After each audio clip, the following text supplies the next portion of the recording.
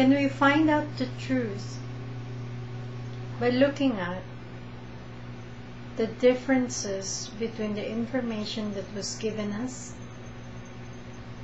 and the similarities in this same information? Is it possible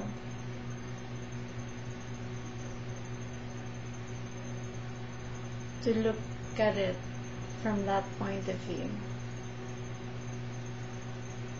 Is it possible for us to know the truth just looking at these points, the differences and the similarities? Not focusing on just the differences, but looking at the similarities and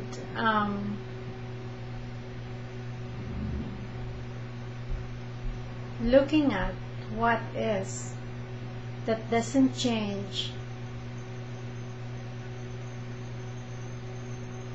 from one set of information to the next, because as the life essence doesn't change, this same information that doesn't change, as we go looking at different information,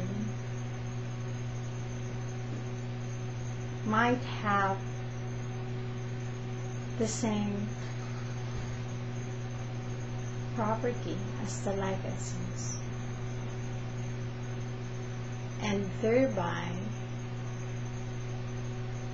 might bring us to what is. Is it possible for us to do that? That is my question. These videos are inspired by one